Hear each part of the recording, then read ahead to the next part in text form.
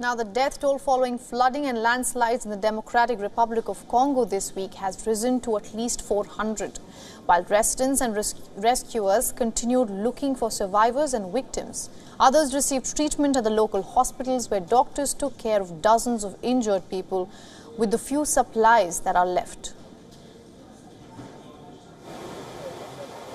The death toll from the floods that hit 2 villages in the Democratic Republic of Congo last week has now soared into the hundreds, according to the local governor, making it one of the worst natural disasters to hit the country in recent history.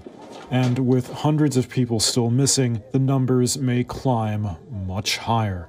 This was South Kivu province on Friday, a day after the floods and landslides hit.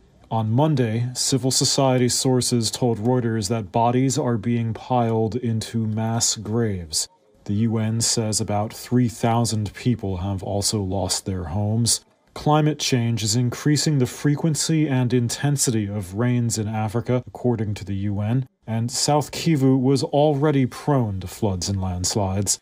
Last week's disaster in the DRC also coincided with floods and landslides in neighboring Rwanda, where over 100 were killed and 5,000 homes destroyed.